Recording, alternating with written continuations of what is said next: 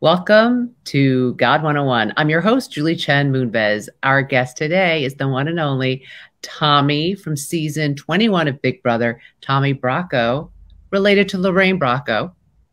Yes. That's my Tommy, cousin. that's your cousin. All right, Tommy, we have a lot to catch up on. But Yes, we first, do. but first, but first, God.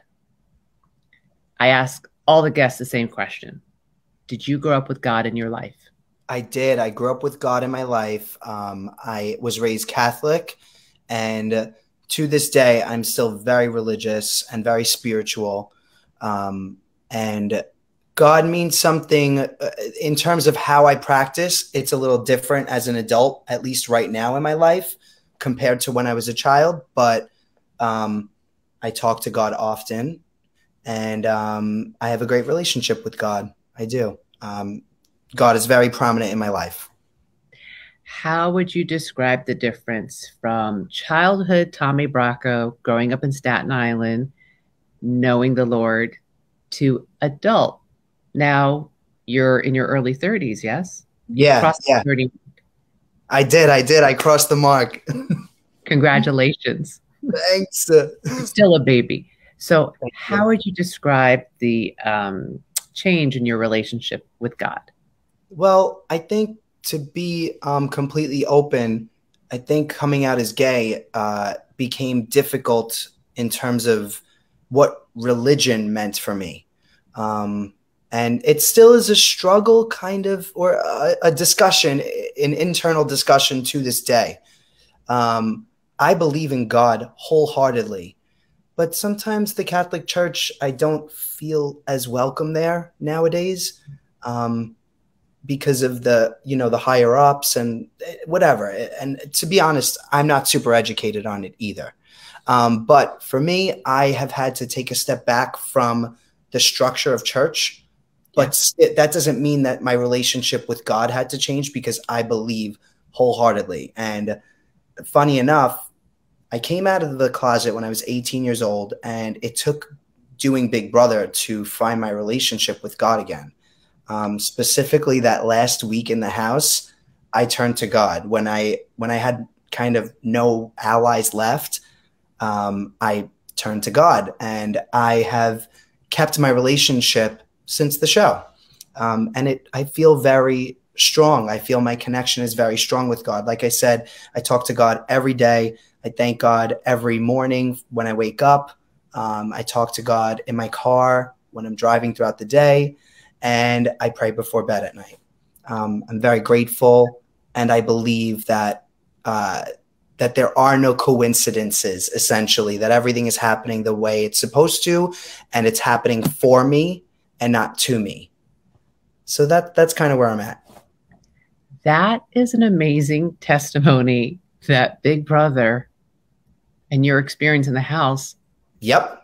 returned you to the Lord and advanced, like deepened your Yep. love for him and relationship with him. Yep. 100%.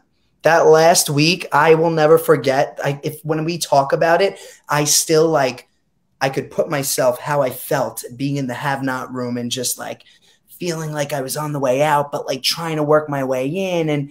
And for some reason, I turned to God. Like, I didn't expect that, honestly. I went into the house just ready to have a great time and ready to make friends and ready to play hard. But I didn't know that it would strengthen my relationship with God. I didn't expect that. But it did. It did. And like I said, it's been strong since. You went in expecting one thing, and it sounds like you came out with so much more. So much more. Yeah, Like, 100%. like who cares? You didn't win. You Yeah, deepened your relationship with our creator. I mean, absolutely. sounds like you won. I do feel like that. I really do. Even, yeah, I could, Julie, we have only a little bit of time, but I could go on and on about how like when things happen to you that seem tough in the moment, when you look back, you understand why those things happened.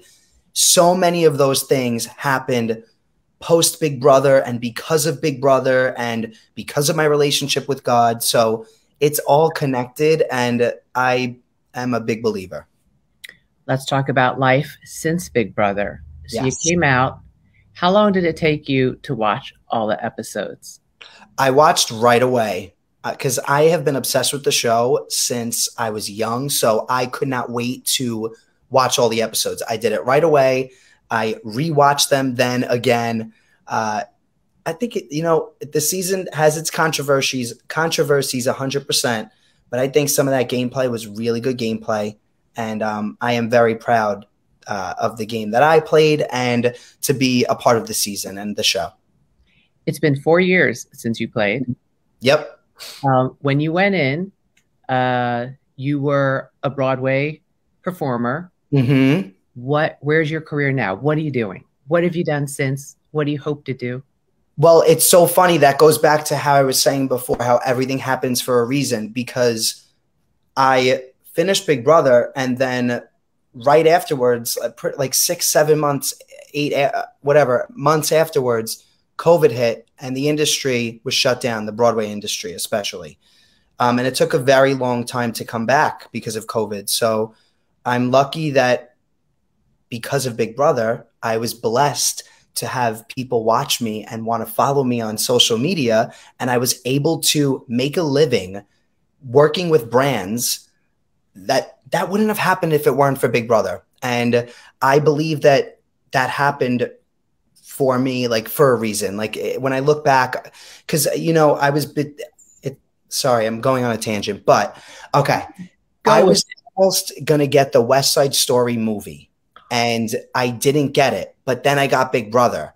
Had I gotten the West Side Story movie, I was crushed when I didn't get it. I was so upset. But had I gotten the West Side Story, Big Brother may have not happened. And if Big Brother didn't happen, I would have been struggling financially during the pandemic, and I did not have to worry. And I'm so blessed for that. But again, it goes back to when I didn't get West Side Story, I was crushed. Little did I know, God had another plan. Are you at liberty to say what role it was? Yes. So I was up for the role of Riff, who's he's like a big part in the show too. It was amazing. And my good friend Mike Feist got the role, and he was amazing. Like, you can't take it away from him. He was incredible. We would have been very different, but it just goes back to, how everything truly happens for a reason, and God has another plan, and you may not see it in the moment, but it is happening for you. So now I'm going to do the show Beauty and the Beast. I'm going to play LeFou at a theater in St. Louis, Missouri, a great theater that I'm very excited to work at. So that's where I'm at career-wise today. Congratulations. When Thanks. does the St. Louis production go on stage? It runs the end of June, so shortly. I can't wait. It's a dream role. I've always wanted to play LeFou. He's just like Gaston's sidekick. He's running around. He's so fun. He gets to sing a song. So it's literally a dream role that I've always wanted to play. And I'm very excited. Who doesn't love LeFou? I know. He's the best. He's got the most fun role. I think so, at least. Yeah. Born to play him for sure. And St. Louis is a great town. So I don't know if you've spent time there, but. I haven't yet, but I will. I'm going to be living there for about a month. Oh, you're going to have a ball. I love it. I can't wait. I really can't wait. Yeah. So that's what's going on career-wise. All right. Season 21 of Big Brother. We saw you and Christy were besties. Who are you still in touch with?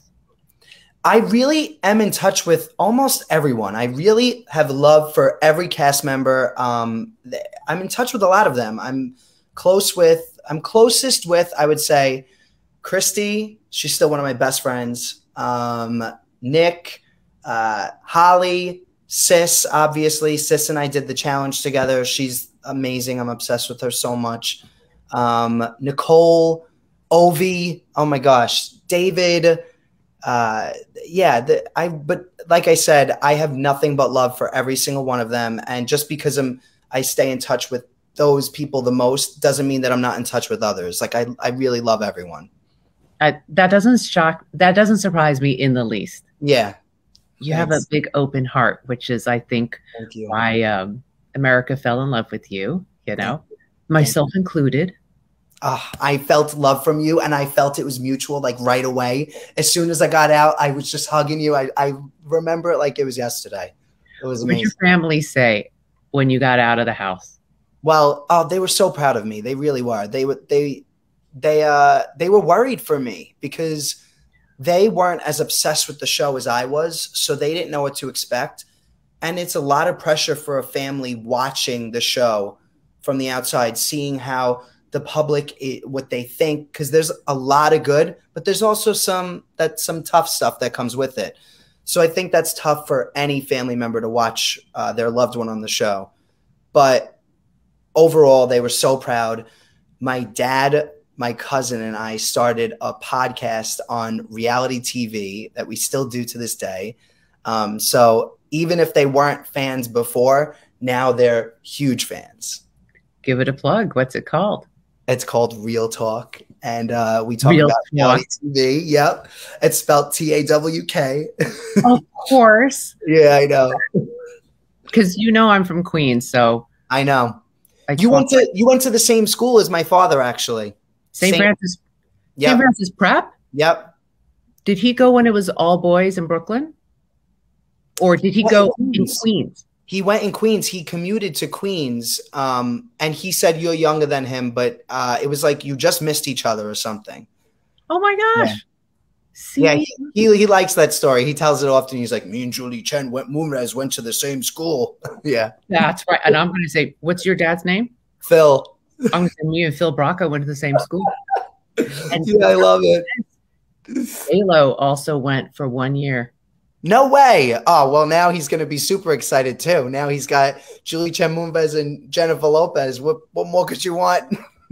I think I've just been replaced by outing that. No, you haven't. Got to be honest. It's still you. It's not J-Lo. It's you. That is so funny. She only went her freshman year. So, okay. And then, but had she stayed, we would have been in the same graduating class together.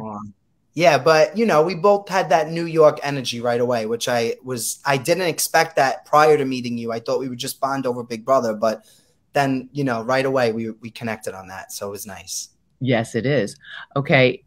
We have 2.5 minutes left. Season 25 is about to start. Would you ever do it again?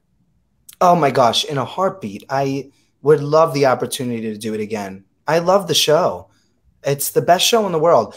There's not many shows where kids can watch it, but also older people. There's like a wide variety, and everyone bonds over Big Brother. Families, people of all ages, like people from all over the country, the world. There's something so fascinating about it.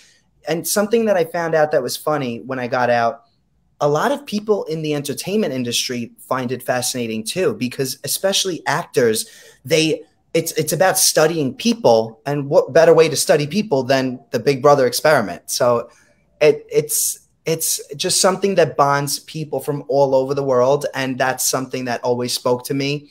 And competing.